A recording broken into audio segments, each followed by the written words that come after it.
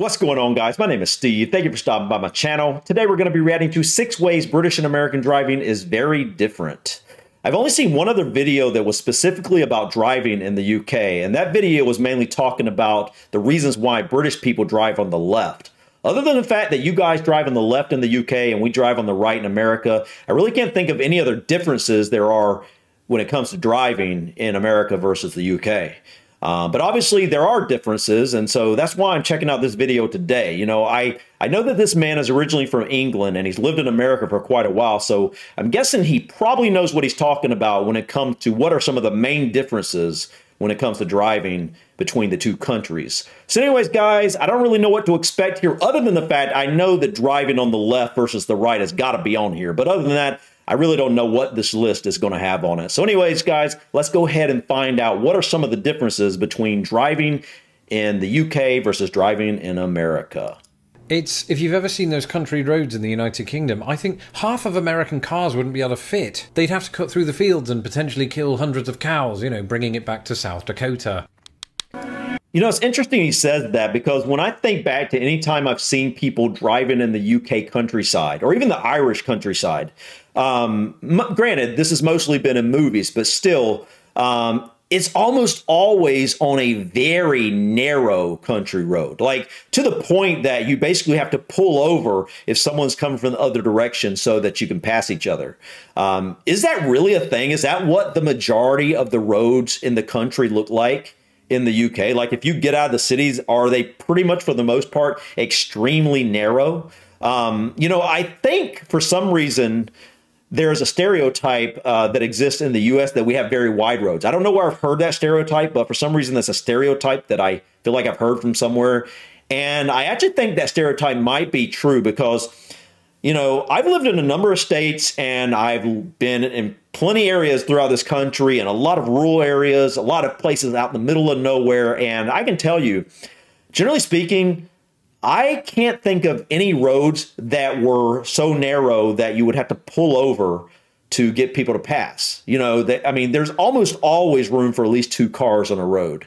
And in a lot of cases, many more cars, especially if you go onto, you know, bigger highways and whatnot. But, you know, that's interesting. I wonder if that is a thing, if that is a major difference. Are the roads just much more narrow in the UK than they are in America? You know, now that I think about it from what I've seen in movies and whatnot, I believe that may be the case. I believe he may be onto something there. Hello, I'm Lawrence and I'm on a quest to uncover all of the memos that Britain and America lost in the pond, and one of those memos pertains to driving. I think it's a well-known fact that driving etiquette and just driving practices in general are different on either side of the pond. But how are they different? Having lived in the United States now for 11 years, I'm here to tell you, even though I don't drive. From the driving test right through to the cars themselves and, you know, the side of the road that we drive on. Dude, I literally can't imagine. Okay, well, I'll take this back. Maybe if you live in a bigger city where there's good public transportation, you can get away with not driving. But I've lived here all my life, other than when I was overseas in Asia for a while. But for the most part, you know, I've lived here my entire life, and I can say that I've lived in a number of different states, a number of different areas, and there's never been a time where I could have got around without driving. I literally couldn't have done it. There's been no public transportation good enough that I could have relied on. And so I find it interesting how someone could live here for 11 years and not drive, unless you go to one of these bigger cities. And maybe that's the case. Maybe he lives in one of these bigger cities that have good public transportation. Although now I will say even some small areas, I guess you could possibly depend on Uber or whatnot. But man, that'd be pretty difficult here in America. I know the public transportation, that is definitely a difference. The public transportation is so much better in the UK. I mean, I know that's a stereotype that America has, that they have bad public transportation, and for the most part, that is an accurate stereotype.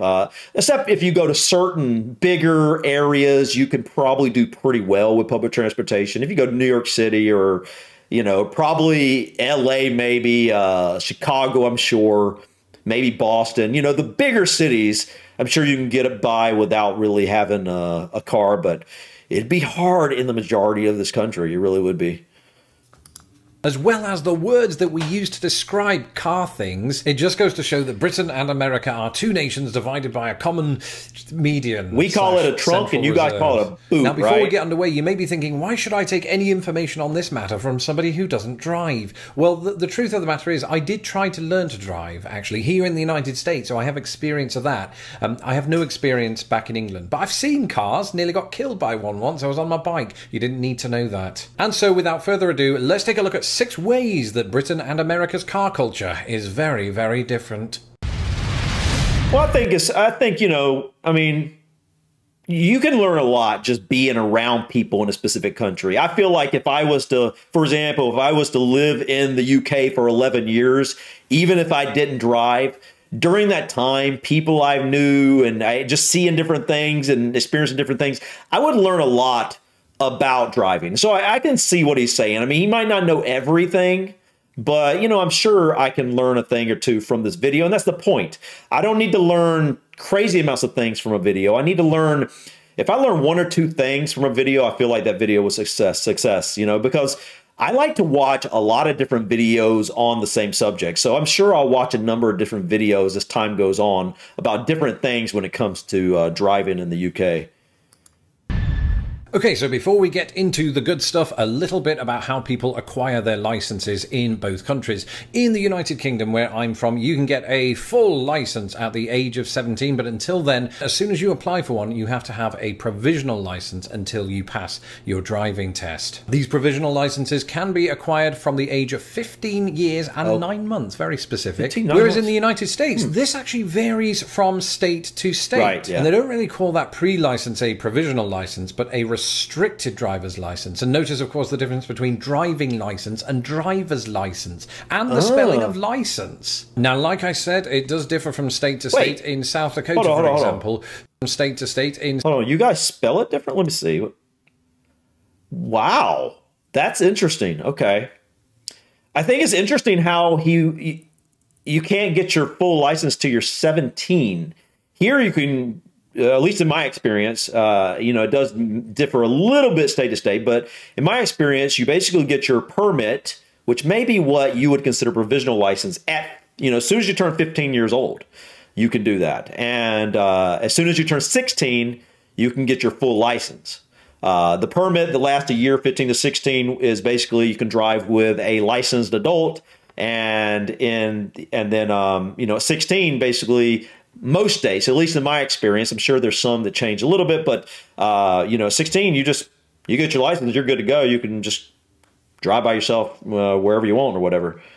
Spelling of license. Now, like I said, it does differ from state to state. In South Dakota, for example, you can acquire one of these restricted licenses from the age of 14 years and 3 months. And that's issued by a department called the South Dakota Department of Public Safety. But, you know, to be fair, South Dakota is one of the 5 least densely populated states in the nation. So it's the cows that I worry for. Now, that's kind of an extreme example. And in any case, when we're talking about passing your driver's test and getting your full unrestricted license, that will happen anywhere from the age of 16 to 18, depending on the state. Now, in Britain, a driving test consists of 3 sections. You've got your theory exam, your hazard perception exam, and then your supervised driving exam. Now, wait, hold on.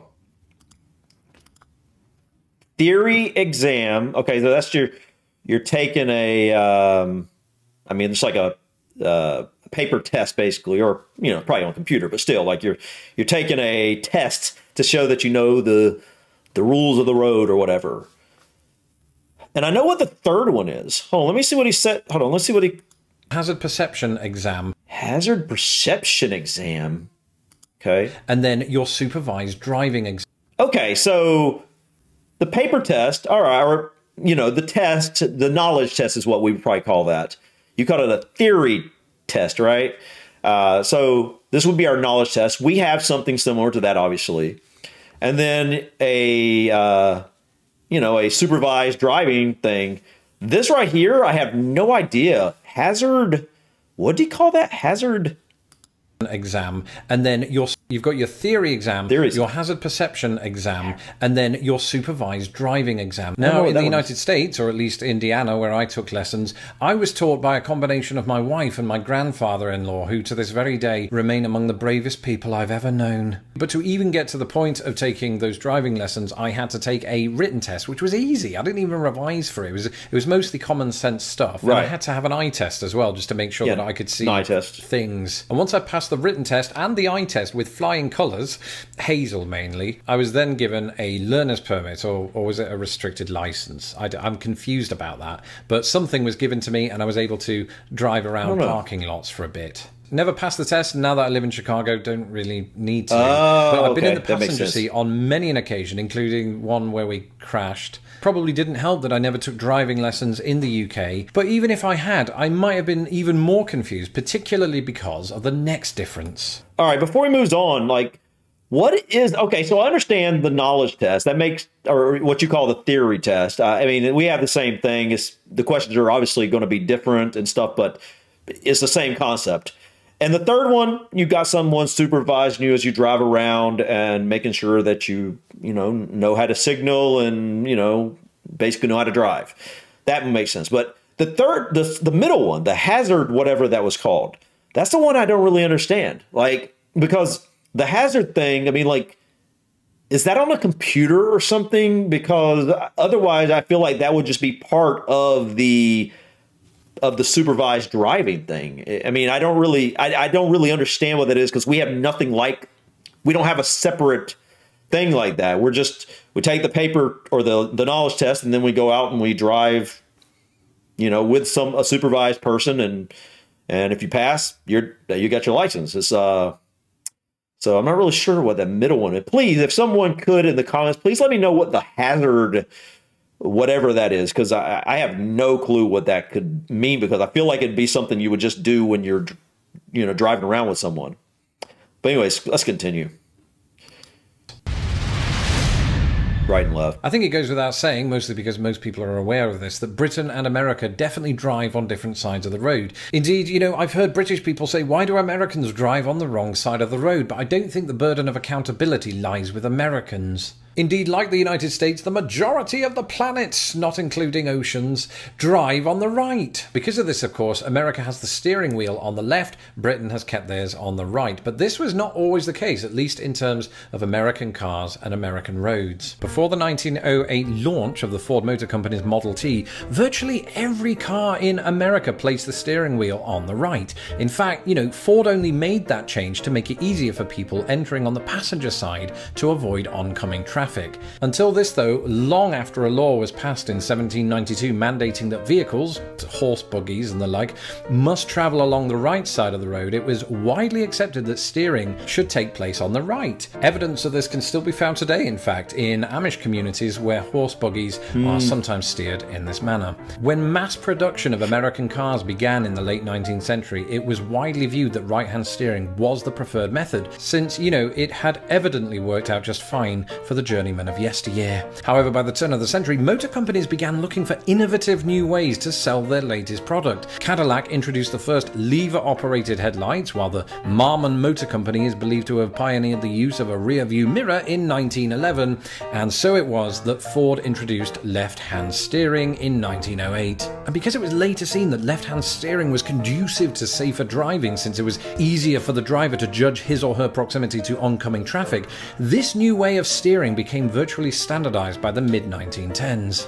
and has remained thus to this very day. But there is one United States territory that has bucked the trend, and that's the United States Virgin Islands. There, they drive on the left, despite the fact that the steering wheels are also on the left. It must be chaos. Who knows? I've not tried it, but maybe one day. Now, whether that would be interesting now that I think about it. No, I watched a video about why British people drive on the left, and I found it really interesting. And in the comments, I noticed a lot of people were like, they couldn't, because they drive stick, they couldn't imagine, because the dominant hand on most people is the right, and so they couldn't imagine doing the stick with the right. As someone who's drove a stick, I couldn't imagine doing the stick with my left hand. I would want the always do the stick with my right hand. I would obviously get used to it if I had to, but I think you just get used to, what you were taught on. You know what I mean? So like, we just can't really easily imagine, changing sides, so to speak, when it comes to how we use things. I am so uncoordinated with my left hand, my left arm, that I feel like I would not do very good with trying to do a stick shift with my left. I would always feel more comfortable doing it with my right, and driving with my left arm. I generally speaking, I think I do tend to. I have an automatic at this point, but I think I usually, if I have one hand on the wheel, it's usually probably my left. I usually just kind of have my right kind of on my stick. Well, I don't have it on my shifter or whatever. But just interesting how we get used to, the direction or the side we use our hands and stuff on. Whether you drive on the right or the left, there's no disputing which country has the most cars.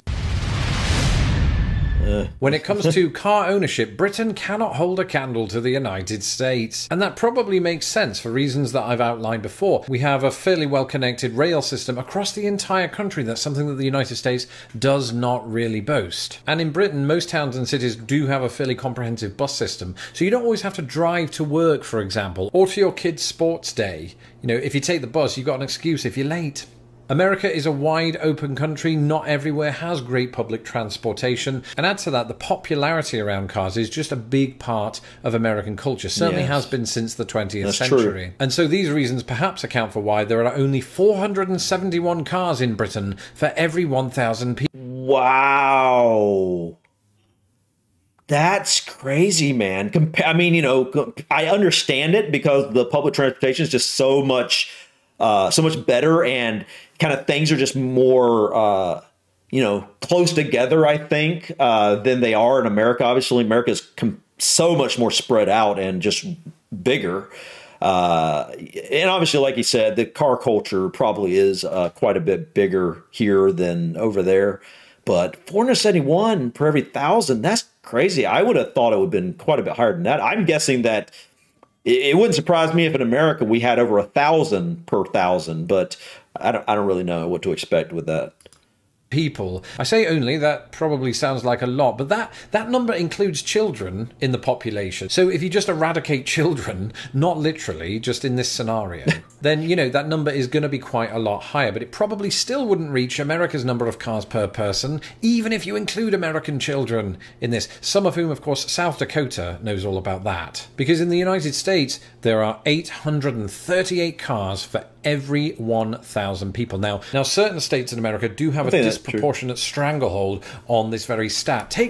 Now, I'll say that right now we only have one car because, we don't really need to. Really, right now we've had two in the past, but at this point we just haven't needed it. It's just like, why? If you don't need two cars, why would you have it? A lot of people. I know people that have 4, 5 cars. Because they'll have a beat up old truck to kind of haul stuff around their property and stuff like that. They'll have a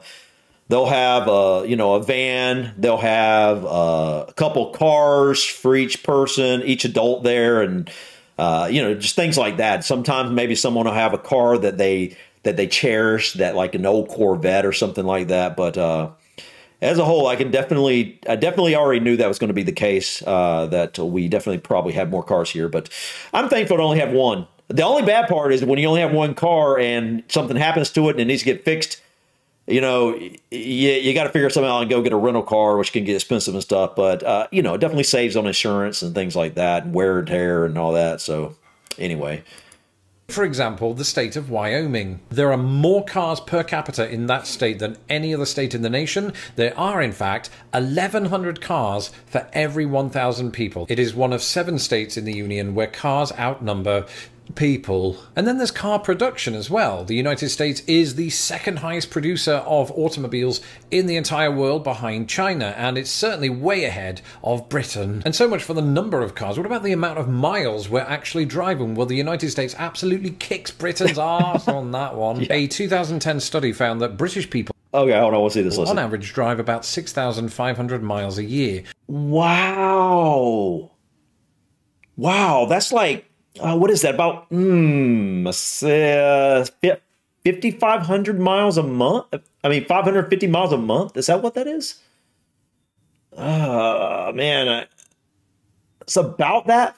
Something like that. 550 miles a month or some, roughly, give or take a little bit. Wow. I just got my insurance back. I mean, I just got my insurance back. I just got my insurance, my car insurance, renewed, automatic renewal every 6 months. And they were basically, they always ask you how many miles you drive on average per year or whatever. And in my state, the average was 13,500. So we're talking, I mean, we're literally talking more than double. Which, if you do the mathematics on that, that's about 18 miles a day, which, I mean, that sounds like a lot to me. But that's nothing compared to the United States, because Americans, on average, are doing twice that amount each year. The average American drives about 13,000 miles a year, which is about 36 miles a day. That sounds like hell. And I know that it is, because I used to drive from Anderson to Indianapolis and back. You're talking there about 40 miles, so that was about 80 miles a day I used to do. That was routine. I knew a lot of people that were doing that, and that's not the only commute route, of course, of that size in the United States. And yet again, these numbers could be swayed by certain states out west. Take, for example, Wyoming again. 21,821 miles per capita per year driven. And that's why in Wyoming they have multiple vehicles, because they drive so many miles. Because, I mean, you got to understand, they are so spread out. I mean, we're talking major distances between towns. And so if you live in one area, the town probably doesn't have a ton of work. You might have to drive 50, 60 miles just to get to work. I know my wife's dad, he drives, let's see, to work. Let me think, how far would that be? Oh man, that would probably be, he probably drives about 60 miles to work and drives about 60 miles back. So like, he drives about 120 miles a day, 5 days a week to work, roughly, give or take there. And so you add that up with all his other driving and stuff. I mean, he's probably doing that right there every year as well, maybe more. It just depends on where you live at and how wide it is and how far you got to go to work and to drive to the store and all this other stuff. By the folks of Wyoming. It is #1 in the nation yet again, and that's about 60 miles a day. So, I mean, this is the state of Wyoming, where there are only 2 escalators in the entire state. They're used to doing things the hard way. It's official, there are no two ways about this. American cars, and you can quote me on this, American cars are approximately massive. For once, I don't really have any statistics to back this up, it's observational fact. In the US, you have chunky SUVs, massive 4x4 trucks, and those big family vans that hold up to 287 children. In Britain, you have the hatchback. All that to say that cars are just smaller in the United Kingdom. I mean, most things are, right? The roads are smaller, so we have smaller cars and we have fewer people using them in general. Here, those 4x4 trucks that Marty covets in Back to the Future and eventually gets are fairly common here. You've probably seen them. They're usually owned by people who think they own the roads. I think, if I'm not mistaken, the Ford F-150, maybe it isn't anymore, but forever it was like the best-selling vehicle in the U.S. So, yeah, if I, like where I live, like, I mean, if I threw a rock in any direction, I'm going to hit a pickup truck. I mean, they're everywhere. I mean, everybody has a pickup. So yeah, they're everywhere. But it's also true that we have a lot of smaller vehicles as well. It's just, I think in a lot of areas in this country, there's the pickup culture, especially if people live in rural areas, they're hauling stuff all the time. And a lot of people have large plots of land. And so they have to haul tractors and all sorts of stuff. And that's generally speaking the reason for a lot of them. But other people just like pickups. But we also have like a lot of Hondas and Toyotas here, Honda Accords and things like that. So we have our fair share of smaller vehicles as well.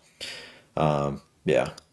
If you've ever seen those country roads in the United Kingdom, I think half of American cars wouldn't be able to fit. They'd have to cut through the fields and potentially kill hundreds of cows, you know, bringing it back to South Dakota. Of course, they're less likely to do that if drivers have a better understanding of signage.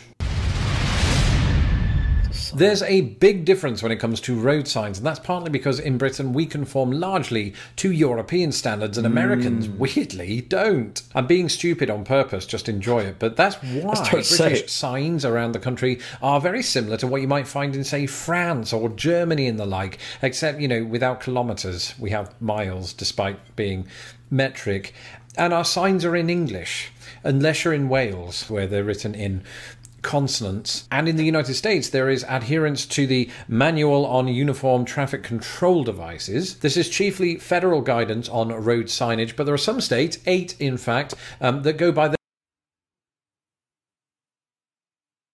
use state MUTCD. Okay. Their own state's version of what the signage should be. So depending on the state you're in, the signage could be different. So do look out for that if you're ever moving here, or even if you just live here already and you're traveling to another state. But let's be honest, it's not that complicated. It really isn't that complicated. You just basically, if you know stop, and you know a speed limit sign, what a speed limit sign looks like, and you know how to read the numbers on the speed limit sign, and I mean, generally speaking, the other signs that you might see different from state to state really aren't going to be something that's really going to affect your driving that much. I'm sure that may exist on occasion. You might be confused a little bit, but as a whole, I don't think it'll affect most people's driving going from state to state. And then some states, you know who you are, have a combination of both state and federal regulations. That is called sitting on the fence. Now, quick caveat here, when it comes to US and British signage, it's not all entirely different. Take, for example, the stop sign. They're almost identical. Same with no entry and give way, except in the United States, it's called yield. Oh, I like that, man. So, like, hold on. I want to see those again. Hold on. I mean, the stop sign is obvious. I figured they would probably be the same. This one, I mean, I would probably be confused on this at first because I know what do not enter is, and now that I see it, I'm like, okay, yeah, that's obviously a do not enter sign. But at first, I probably would think it was a do not enter sign, but I would be hesitant to understand. So I wouldn't enter it because I wouldn't be sure. So it would do its job because I still wouldn't enter it, even though I wouldn't be 100% sure if it was a do not enter sign, but it makes sense. And give way. Give way. I mean, that makes sense. Yield, give way, same thing. And the triangle. That's cool, man. Okay. It's good to know, man. I would understand those signs. Except in the United States, it's called yield. Fine, but what about some of the millions of signs that are completely different? Here's a very, very, very brief sample of some of those that you might come into contact with. So our interchange road signs employ different... Whoa. Okay, I've got to tell you right now, I'm looking at this sign, and I literally, it's so foreign to me that it's no different than if someone asked me to read Chinese. Like, I'm like, Ring Road, A. Filton, A. Third. I am so confused. I mean, obviously this is a road, and these are roads off of it. Like, I have no idea what this like little split here is. Stoke Guildford Parkway. Obviously, I know what a parkway is. It's like a highway, but it's like, what is it telling me to do here? I mean, is it just, I guess it's just telling me these are coming up, but I'm so confused on what this means. Why is this here? Wait. Yeah, I don't really get it. This right here is just, this is the interstate you're on. Or this is the interstate that you're this is the interstate that you're turning off onto. Deegan Express, Amsterdam Avenue, half a mile up on exit 1C. I mean, I'm sure I'm sure as simple as this is to me, everybody that's from the UK watching this, like, this is as simple to you, but like, I'm sure if someone explained it to me, I would understand it. And I'll probably watch a video on this type of stuff at some point because I find it interesting to kind of learn this. I also plan on visiting the UK at some point, so I definitely want to, learn these in case I decide to drive somewhere. I don't know if I will or not, but I think I'd enjoy the experience. So anyway, let's continue. colors and just different markings in general. No parking signs. This is very important. Take a look. They are quite different in color and... Yeah, this, I would know it meant no something, but I would have no idea what it was telling me not to do necessarily if I just saw this sign. Obviously here, no parking, I mean, it's pretty self-explanatory. In just appearance in general. This is your speed limit right here compared to the United States. And not only do train crossing signs differ from country to country, but in the United States, they usually use the word railroad crossing, and the sign looks like this. Wow, and as somebody who doesn't drive, the no pedestrian signs are the ones I look out for, and they are quite markedly different. There are some funny ones too. Tanks allowed. That's true in both the United Kingdom, in parts of the United Kingdom, and in Pennsylvania. Man. Basically, I don't know if I've ever seen that sign. That's so cool, man.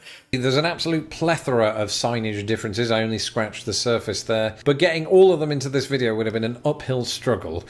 I only said that so I could get that sign in there. And actually, while we're on the subject of wordplay, that brings us on to our final entry. There are a staggering number of terminological differences to do with automobiles between the United States and the United Kingdom. This is partially because, of course, both countries devise their rules and regulations around the roads independently of each other. But, and this is by no means an exhaust, list. Here are the key differences. Alright, in British English you have bonnet, in American English you have hood, you have boot instead of I knew this one, but bonnet is the hood. Okay. Interesting. Bumper instead of also. Yeah, this is an interesting one. Bumper on a what I would describe as a bumper is the very front or the very back of the car. It's got the the piece that's kind of sticks out that would literally, if you hit something from the back of the front, it would bump it, right? The fender, I wouldn't call that the fender. That's just the bumper. The fender is the piece of metal that is kind of above the tire, so to speak. It's kind of like, if you can picture that, it's like, it's almost like the like hole that you see the tire in. It's like that is cut out of the fender. The fender is where the tire is. It's like kind of the fender well, so to speak. So I think that may be slightly different from how we how you guys would describe that. I don't know what you guys would describe what I would describe as the fender, because I don't think we're talking the same thing. I think the bumper is, I think we have that the same, but I think the fender may be slightly different on what you would describe that piece. Anyway. Bumper, but maybe sometimes fender. Car park instead of parking lot. Central reserve instead of median. Central reserve. Oh, okay. So the middle between, is that like the middle between two roads would be the central reserve? Crossroads instead of four-way stop. Curve instead of bend. Driving license instead of driver's license. Dual carriageway instead of divided. Dual carriageway. That's interesting. Huh. Okay. Highway or freeway, gear stick instead of gear shift or shifter, give way instead of yield, indicator instead of turn signal, or blinker. Lorry or truck, whereas in the US it's usually just truck. Lorry. Never heard that. What does this mean? Does this have a specific meaning other than truck? Like where did this come from? Was this like what truck was originally called in the UK? Or is this kind of describing more than a truck? Because I've never heard the word lorry before. I mean, obviously I've heard the name yeah, I have heard lorry. Yeah, but it's L-O-R-I. I've actually known someone named Lori. But obviously that's a different word. The generalized British term motorway can encompass anything from expressway to highway to interstate to freeway. You've got motorway services area or simply services, which are... so like you call all those, they're all motorways. Whether it's a highway, okay. In the U.S., we definitely they're separated. Generally speaking, a highway is a wide lane road that travels within a state. And an interstate is a very wide lane road the fastest type of road, generally speaking, that will travel between states. You know, an expressway, I'm sure you get what an expressway probably is. And what was the other one he said? I don't know. Where'd it go? Oh, yeah, rest area, rest stop for interesting motorway services. I mean, same thing. It makes sense. It's just interesting how we have different words for it. United States to rest area or rest stop or travel plaza. Travel plaza. Pavement versus sidewalk. Well, to travel okay, the rest area and rest stop are the same thing. It's a place along an interstate that, and I guess would be along a motorway to you guys. That basically, usually they have bathrooms. They have usually like vending machines where you can get a snack. Sometimes they have like coffee vending machines or, soft drinks and other types of snacks. Usually they'll have like a little park area with some park benches where you can go sit down and have lunch if you brought lunch with you while you were driving. Most people use them when you are kind of, you're going long distances on the interstate. Maybe you're traveling across many states or whatever. And, you need to stop for different reasons, obviously. But a rest stop or travel plaza is a little different. Travel plazas are mostly used by truckers. But everybody else uses them as well. But mainly they're known for places where truckers stop, and usually they'll have actual restaurants in there, and they'll have showers for truckers and things like that. But everybody uses them. But they're great places if you're a cross-country driver to be able to stop and clean up and, eat at a restaurant where you can park a big truck and things like fill up with diesel and all that other stuff. Plaza, you have pavement versus sidewalk. Wait, pavement? So sidewalk, thing on the side of the road, you would call that a pavement? That pavement here would simply be what the road is made of. The road is made of pavement. You know what I mean? That's interesting, which is technically made of asphalt usually, unless it's concrete. But that's interesting. I guess the sidewalks, a lot of times, sidewalks aren't always made of pavement. They're sometimes, or anyway, yeah, I'm confusing myself, but that's interesting. Pavement. Okay. Petrol cap versus gas cap. Petrol station versus gas station. Makes sense. Roundabout versus also roundabout, but maybe rotary or traffic circle. I've never heard it called rotary. If I saw rotary, I thought that's something you guys in the UK would probably use. I've never heard anyone use the word rotary. Roundabout, definitely. Traffic circle is actually more popular. But, I think you guys have a lot more of those than we do here in America. Honestly, I can't remember the last time I went around a traffic circle. I don't think we think. Yeah, I don't think we have any where I live. I don't think we have any. I don't think I've been here for, wait, let me think. Yeah, I've been here for a few years now. We moved away from my home state and came to the state where my wife's family is at.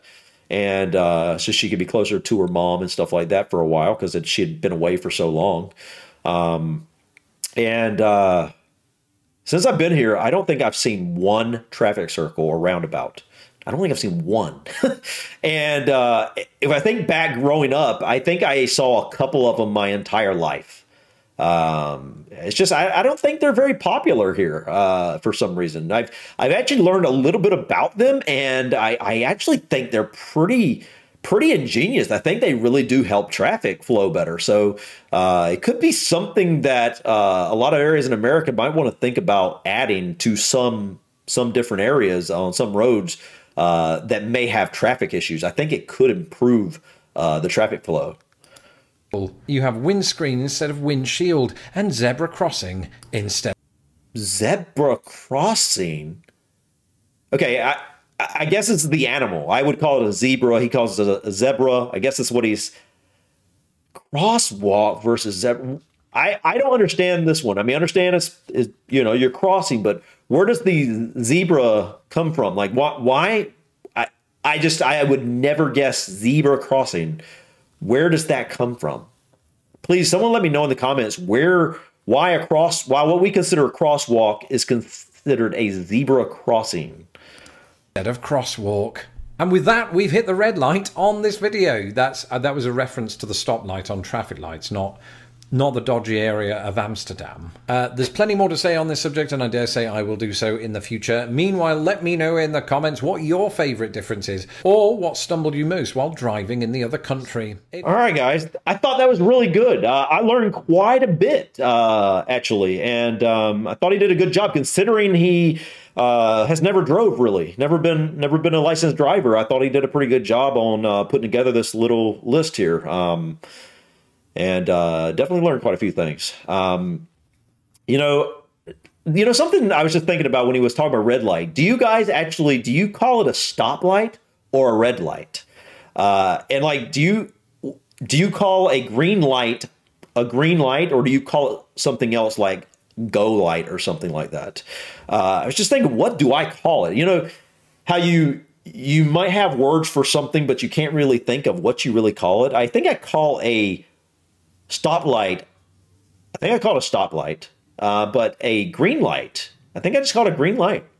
But that'd be interesting to know, is there another word for that in the UK?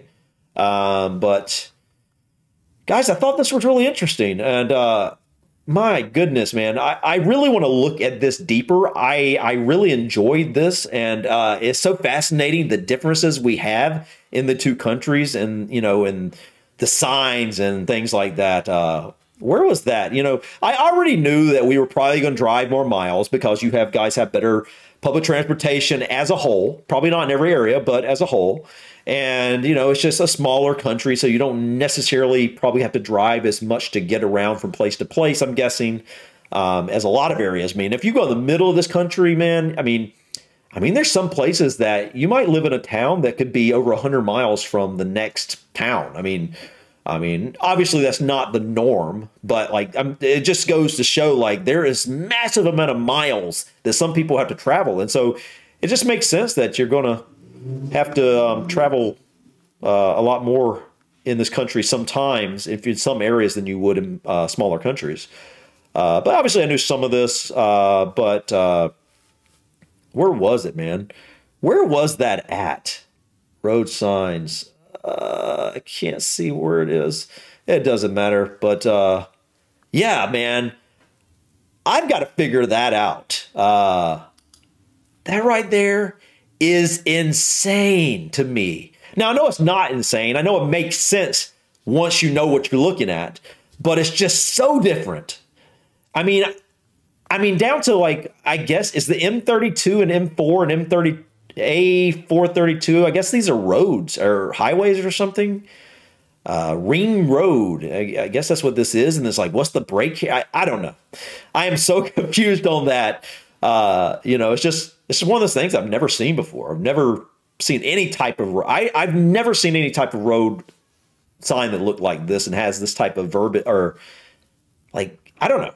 Anyway, doesn't matter. I'll figure it out. We'll, you know, I definitely plan on looking at some more driving videos.